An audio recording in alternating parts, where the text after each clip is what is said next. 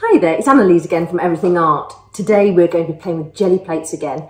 We've got three quite fun techniques for you to try, a little bit more advanced than the last ones we did, but I'm sure you'll get the hang of these.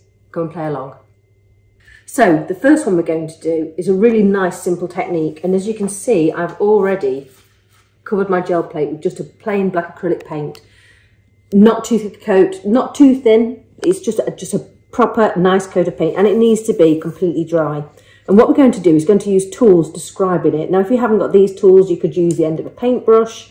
I've got a little wooden skewer here. You can use all kinds of things just to mark. Nothing sharp though, because we don't want to damage the gel plates. That's the really important bit. Anything that's smooth and rounded. So we're going to go in and we're just going to create lines, circles and all kinds of things just using this tool. It's why it needs to be dry, because if it's not, you're just going to end up kind of a smudgy mess. So I'm going to just do something quite simple. You can use the tools in all different ways. You really just need to try out this and see what marks you can make. Let's just put a few more of these dots here, make a bit more of a... I don't know, what plant is that has all the dots? Like, is it cow parsley or something? Or alliums? Don't know. But something like that. Let's do that. And then if you want a little bit more flow, because obviously it drags a little bit, is to just grab a little bit of water. And you can sort of be a little bit more painterly with it. You can just take off the excess. You do need to clean off your tool every so often because the paint does collect on it.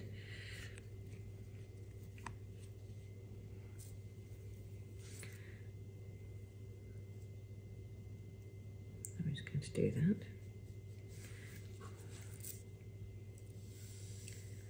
And we're just going to do another few bits of design on here. Over this. And just a few more bits of grass. So you can get as complicated or as simple as you like doing this. Something else I'm going to do to just add to this is using a stencil.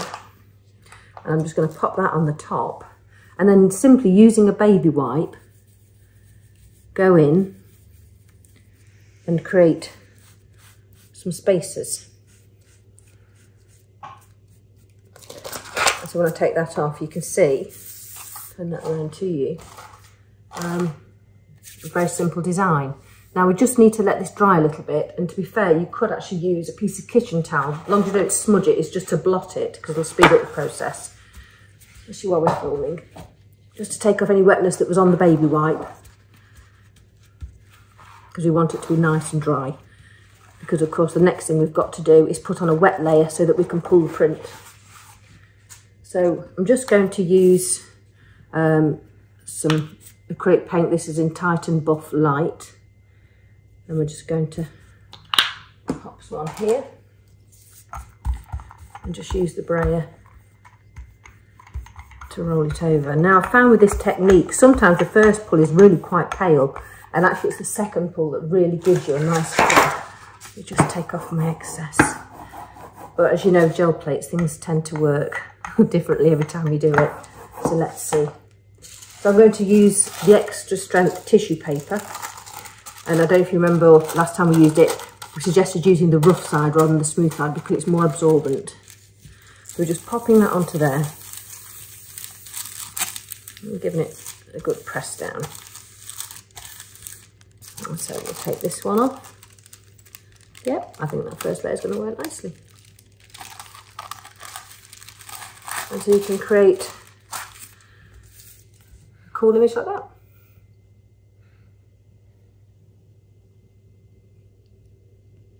So, on this technique, we're going to use alcohol inks. People often ask what other products other than acrylic paints they can use on gel plate. Alcohol inks is one of them, and it creates a really pretty effect. So, I've seen them being used by someone else where they're pouring it straight onto the mat or through a stencil, but there's not much control over that, and so it can bleed under the stencil. So I'm opting to use the tool. So these are Ranger alcohol inks. I think there are other brands out there, but these are just ones I have and I really like. I've got a nice bright palette of colours here, and I'm going to use a stencil. I'm going to use this circular one again. And what we're going to do is use one of the applicator tools, and we are just going to few dabs on there. And then very randomly, we're just going to add the colour. Don't think about it. Don't try and cover every hole at this point. We're just a random selection of colour. I'm going to go in with Stream. I'm going to use the same pad for this one because they're similar colours, family. Put that on there.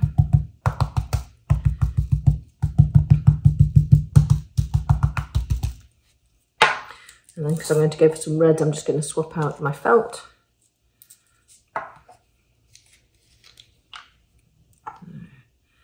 We've got the red pepper on this one. Don't be afraid to overlap the colours because then they'll make more of their own colour. They just work together. They're beautiful. Just let's play. Less explanation, more dabbing. There we go. Perfect. I'm going to just grab another felt. All these felts are reusable. If you're using the same colour families, you can just reuse them as and when. For the video, I'm making it easy by keeping them clean. So yellow. And so you can see I'm really not trying hard to fill in all the circles. I'm obviously looking for gaps, but I'm not worrying too much about it. Just putting that colour down. I think we shall have, maybe some orange. Because we've just used yellow, again, similar colour family, so I'm just going to put the orange on top.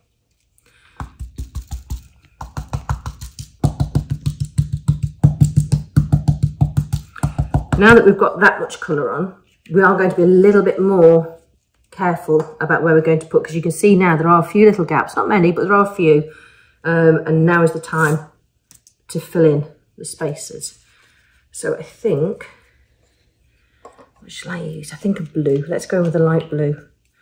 So I've got sailboat, how can I say it? Sailboat blue, not bloat blue. And we're just going to pop these in. So now I'm looking for those spaces where the ink's not yet, or where it's a bit patchy. Obviously, you don't have to do the entire stencil. You can miss bits out. You can just do it as however you like.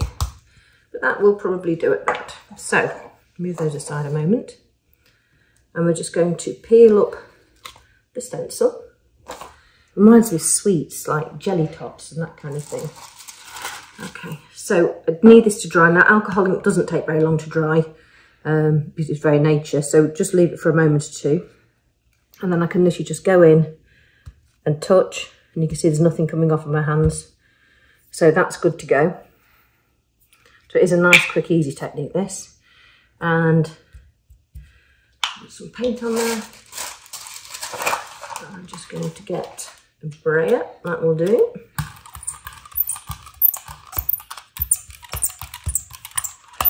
Now I did find with this technique, I think it depends how much paint you put on. If there's too much paint on the first layer, you will get two pulls out of it, and the second one tends to be better. But the muted first one actually is quite pretty too, so let's just see what happens. And grab a piece of tissue, remember, rough side down. Not quite big enough, my piece of gel plate, but oh, I've smudged it, never mind, keep going.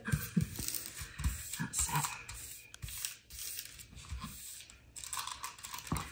So you can see there's one layer, that's the first pull.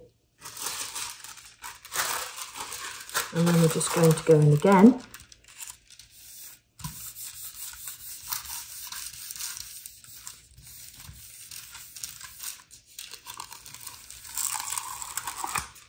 And that's the second pull. How pretty is that? Okay, so on this last technique, we're going to use Posca pens. I'm often asked, can you use Posca pens on the gel plate? Because obviously they're an acrylic paint in a pen. And the answer is yes, of course you can. So we're going to use Posca pens. We're also going to apply paint with brushes rather than with a brayer to give it a bit of a freer, more painterly finish, to give you something a bit different to what we normally produce. So we're just going to get started. And we're going to start by using the Posca pens to create a bit of a design on the gel plate. Now the nice thing with Posca pens is you can add quite a lot of texture by just kind of scribbling with them, things like this, but they can overlay them. So I just quickly whiz over here. You can, obviously this is not going to have a great deal of force now, I'm just going to put stuff in, but you can see how you can overlay and create depth to your scribbles in any shape or form you want. and just create some shapes, and we can just create marks. So really it's just having a play and enjoying that kind of free process. Just go for some bigger circles. I say circles, it's a very loose term, more like eggs, lumpy eggs at that.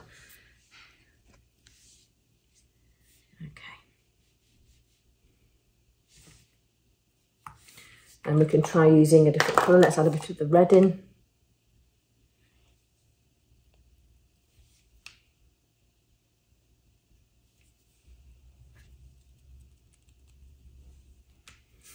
And another thing, of course, we can do with this, like we did on the other one, is use a tool again, and we can actually go in and take paint off. So to create another level of texture. So obviously you can spend as long as you like on this. I don't want to spend too long on it because you'll all get really bored. But I just want to show you the kind of things you can do so you can get really involved in it and take your time and enjoy this whole process, because it is actually really therapeutic, this. So you see there's quite a lot going on, but done really simply and really easily. Now we just need to let the Posca pen dry before we start the next layer. And while that's drying, you could cover the whole thing with pens. You could do as much as you like or as little as you like. But because of the time constraints for a video, obviously I don't want to make you wait all day. Because of that, I'm also just going to use the kitchen towel and there's only a few little bits that are just wet, so I'm just going to take off that so we can just crack on a little bit quicker. But that's about it. That's it, that's all dry. All good to go. So I'm going to go in just with some acrylic paint. So, squash my brush around. So whereas normally we had with the brayer, we can get more texture when we go in like this with a brush. Like I say, it's a bit more of a kind of relaxing, therapeutic kind of process, because you could play on this for as long as you wanted with as many layers as you wanted. You're not kind of limited. I'm obviously doing this very quickly, just throwing the stuff on. So I'm not going to promise a great result with this one, but it's giving you hopefully the idea of what you could do yourselves.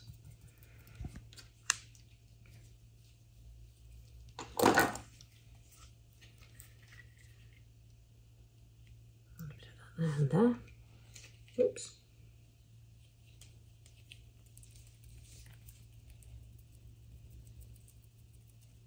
Now obviously the thicker you put paint on this, the longer it's going to take to dry. So do bear that in mind as you're adding your layers of texture.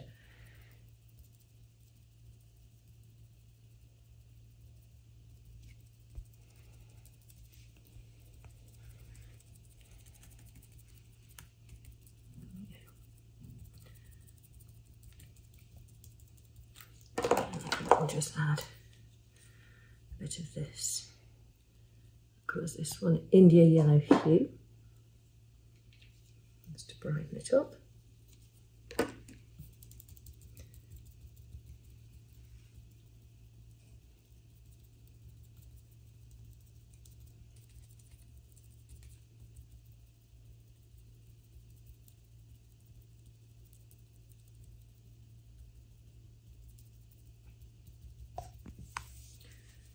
So once you're happy with whatever colour paints you've put down, if you want to, you can go in and use your stencils and take some colour off. I'm just going to use that same stencil we've been using today.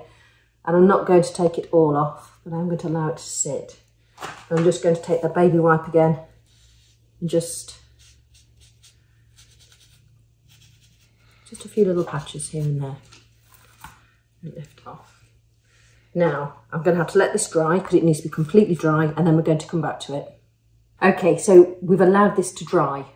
Now, it confuses people whether things should be wet when you're doing gel plates or dry. You're told to leave things to dry, but if you try and pull that, it won't work. The really key thing with gel plates is that when you are ready to pull, the last layer has to be wet. If it's not, it won't work. So whatever your final layer is, that is wet when you pull the print, and that's how it actually works. It's the wet layer that activates the dry layer beneath it and pulls it off as you work. So to show you that, I've got this all now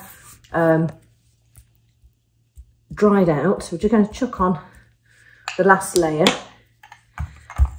And we don't want it to be too thick, we don't want it to be too thin, you just need a nice even coverage is ideal. And like I said with the other two techniques, sometimes it takes more than one pull to get all the colours off when there's a lot going on. Okay, so I'm going to use, let's use a piece of sketching paper this time, something a little bit different. So just a thin layer of sketching paper, and we're just going to pop that on. And there's a lot on this that's dried, including the Posca pen, so we really need to give this a proper rub onto that to adhere it.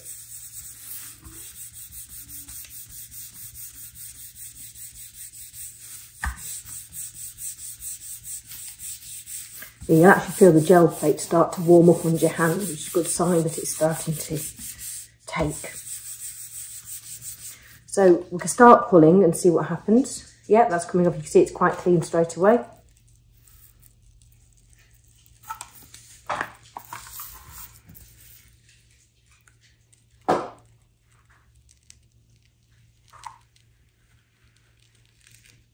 And there you have it. More painterly pull. Thanks for watching. It's been real good fun to show these techniques and share them with you. I hope you have a play. Let us see the results. See you soon. Take care.